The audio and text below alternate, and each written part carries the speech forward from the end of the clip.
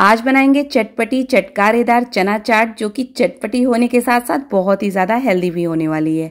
Hi everyone, welcome back to my channel. तो friends, आज की हमारी रेसिपी है चना चाट की। काले चने के साथ बनने वाली ये चाट प्रोटीन से भरपूर है और इसे बनाना भी बहुत आसान है। ये चना चाट आपको वेट लॉस के टाइम पे भी बहुत ज्यादा हेल्प करने वाली है। इसे आप मॉर्निंग ब्रेकफास्ट में हो, इवनिंग स्नैक्स में हो या फिर डिनर में भी इंजॉय कर सकते हैं।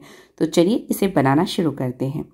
तो इस काले चने की चाट बनाने के लिए सबसे पहले मैंने काले चने को रात भर सोक करके रखा हुआ था और अभी इसका पानी मैंने ड्रेन आउट कर लिया है। तो इसे रात भर सोक करके या 8 घंटे तक सोक करके रखें। इसे मैं डाल दूंगी प्रेशर कुकर में और साथ ही साथ मैं ऐड कर दूंगी पानी और उसके साथ साथ मैंने ऐड कर दिया 1 टीस्पून नमक। इसे हम प्रेशर कुक करेंगे। तो यहाँ पे लिड को मैंने लगा लिया है। कुकर की सीटी लगा के अब इसे हम गैस पे रखेंगे। गैस को ऑन करके हम इसे प्रेशर कुक होने के लिए रख देंगे। तो 1 सीटी आने के बाद हम गैस की फ्लेम को 10 से 15 मिनट के लिए लो कर देंगे और उसे इसी तरह से कुक होने देंगे। 15 मिनट बाद गैस को हम ऑफ कर देंगे और प्रेशर निकलने के बाद इसे हम चेक करेंगे। तो यहाँ पे कुकर का प्रेशर निकल चुका है। लिड हटा के हम चेक करेंगे कि चने हमारे पक चुके हैं या नहीं। यहाँ पे एक चने को इस तरह से फिंगर से प्रेस करके हम देखेंगे तो चना अच्छे से पक चुका है। अब चनों को पानी से हम अलग कर लेंगे। तो एक स्ट्रेनर से अलग कर लें चने और उसके पानी को। तो यहाँ पे काले चने मैंने एक बोल में कर दिए हैं और पानी को अलग रखा हुआ है। तो जो पानी है ये बहुत ज़्यादा हेल्दी है, इसे आपको फेंकना नहीं है। इस पानी को मैं आगे यूज़ करने वाली हूँ। एक पैन में मैं डाल रही हूँ 1 टेबलस्पून जितना देसी घी। तो आप ऑयल भी इसकी जगह पे ले सकते हैं। अब यहाँ पे मैं ऐड करूँगी 1 पिंच हींग, साथ ही साथ साबुत जीरा, 1 दालचीनी और 1 स्टार फूल। साथ ही साथ मैंने ऐड कर दिया 1 तेज पत्ता। अब हम ऐड करेंगे 1 टीस्पून हल्दी का पाउडर, 1 टीस्पून कश्मीरी लाल मिर्च का पाउडर, 1 टीस्पून धनिया पाउडर और 1/4 टीस्पून जितना गरम मसाला पाउडर। तो आप जब भी ये पिसे हुए मसाले ऐड करें तो गैस की फ्लेम को लो पे कर दें या फिर गैस बंद कर दें। अब यहाँ पे मैं ऐड कर रही हूँ 1 टीस्पून जिंजर गार्लिक का पेस्ट और इसे भी हम थोड़ा सा रोस्ट कर लेंगे। अब इसमें ऐड कर देंगे उबले काले चने और इसे थोड़ा सा मसालों के साथ मिक्स कर लेंगे। तो करीब 1 मिनट तक मसालों के साथ इसे इसी तरह से अच्छे से मिक्स कर लें। अब यहाँ पे ऐड कर रही हूँ उबले हुए चने का पानी। तो यहाँ पे थोड़ा सा ही पानी मैंने ऐड किया है। इससे बहुत ही बढ़िया सा टेस्ट आता है चने में।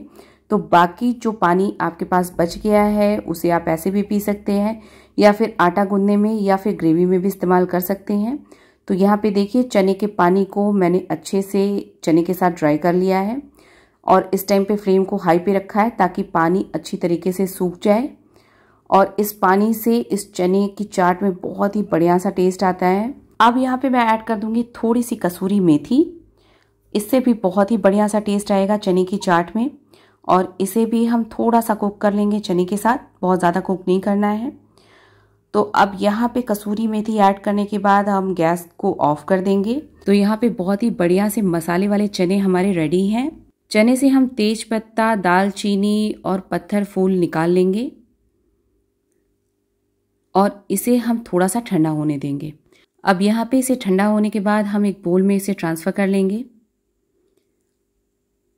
और अब हम इसमें ऐड कर देंगे बारीक कटी हुई प्याज, बारीक कटा हुआ टमाटर। टमाटर के सीड मैंने निकाल लिए हैं। यहाँ पे डाल देंगे उबले हुए आलू, साथ ही साथ कच्ची कैरी और इसी के साथ साथ मैं डाल दूंगी थोड़े से अनार के दाने।